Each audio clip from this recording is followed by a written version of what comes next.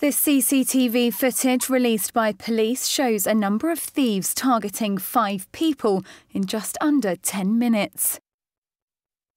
As part of their Spot the Pickpockets campaign, West Midlands Police have released the clips that show 3 thieves, including 1 young boy, attempt to pickpocket from shoppers. A female thief in pink trousers can be seen going through customers' bags as her partner distracts them.